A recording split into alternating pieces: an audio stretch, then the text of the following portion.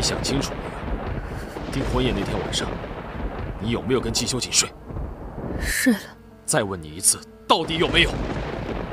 你想得到什么答案？睡了。如果这是你希望的，如你所愿。苏苗，你不要试图激怒我。我最后问你一次，你到底有没有跟季修锦睡？沈佳胥，我跟谁睡了，跟你有什么关系啊？苏苗，这么多年是你像狗一样跟在我身边，打不走骂不走，谁能想到今天苏家大小姐那么下贱？是，我就是贱，我一直像狗一样跟在你身边。我这辈子最后悔的事情就是死心塌地的爱你。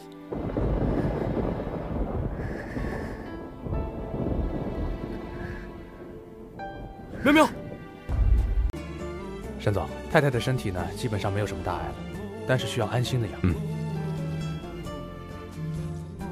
喂，嘉许哥，我感觉胸口好闷，我快喘不上气了。我马上过来。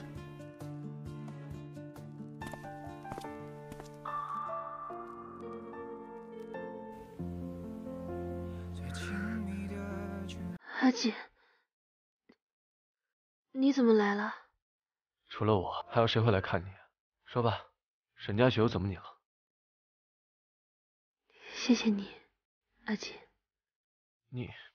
沈佳胥到底有什么好的，值得你为他这么付出？苗苗，离开他吧，你值得更好的人来爱你。谢谢你，阿姐。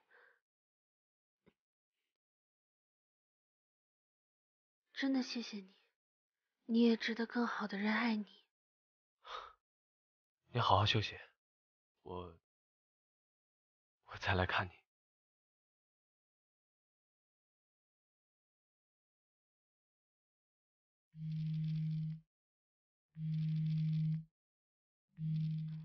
嘉许哥，疼，你轻一点，淼淼知道了会生气的。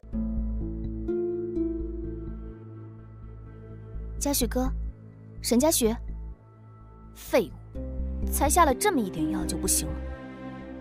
哼。曼曼，嘉许哥，昨天晚上我们……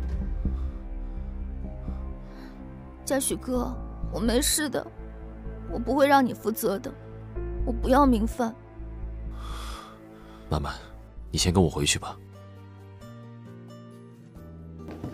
曼曼，你先暂时住在这里吧。嘉许哥，不好吧？淼淼会误会的。这件事情我会处理好的。嘉许哥，淼淼只是暂时过来住2天。你不用跟我解释，我给她腾地方。我听到你的声音，哦不，我听见你的叫声就让我恶心。苏淼，你怎么跟你姐姐说话呢？怎么，我说的不是事实吗？你敢说你们昨天晚上什么都没有发生？那你呢？你又做过什么丑事？什么时候轮到你来质问我？好，请你们自辩。我不过是以牙还牙而已。嘉许哥，头突然好痛。先管好你自己。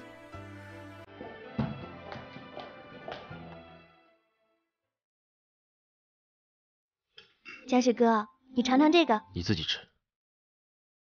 曼曼，你喂我吧。淼淼，你醒了？我不知道你什么时候醒，所以没有准备你的早餐，你不介意吧？我不介意。等我跟沈嘉许离婚了，你们俩可以天天喂。离婚？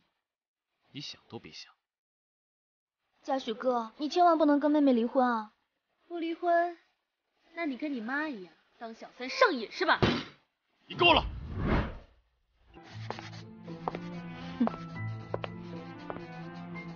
妹妹，你来干什么？姐姐回国这么久了，咱们姐妹俩都没好好聊聊。我没有什么想跟你说的。你不知道吧？嘉许哥昨天晚上对我可温柔了，一点都不舍得我疼。很快啊，我就会是这座房子的女主人了。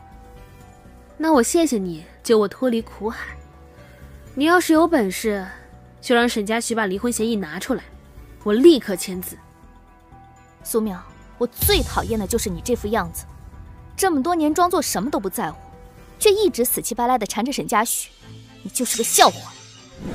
对，我现在是想清楚了，你有手段就让沈嘉许跟我离婚。哟，这是阿姨吧？你快睁开眼睛看看，你的宝贝女儿就要离婚了。苏淼，你和你妈一样该死。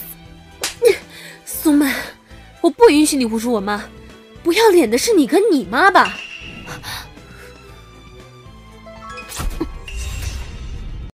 淼淼，你以后不想喝我不倒了，你不想看见我，我以后不来了就是了。让他捡。嘉许哥，你别怪淼淼，我知道我的存在就是淼淼人生的污点，你知道就好。苏淼，你别太过分，给曼曼道歉。没事，嘉许哥，我去捡。让他捡。曼曼好心好意给你倒牛奶，你就这个态度？我告诉过你，你来我沈家不是来当太太的。那你想怎么样？把地上的杯子给我捡起来。沈嘉许，他侮辱我妈。我没有，我说了我要去墓地看妈妈，淼淼说我太脏不配去看妈妈。苏淼，你怎么这么恶毒啊？反正我说什么你都不会相信。捡起来。你还想拿什么威胁我？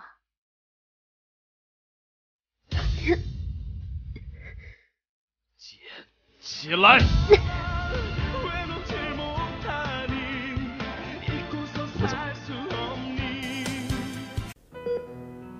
沈叔叔，淼淼来看你了。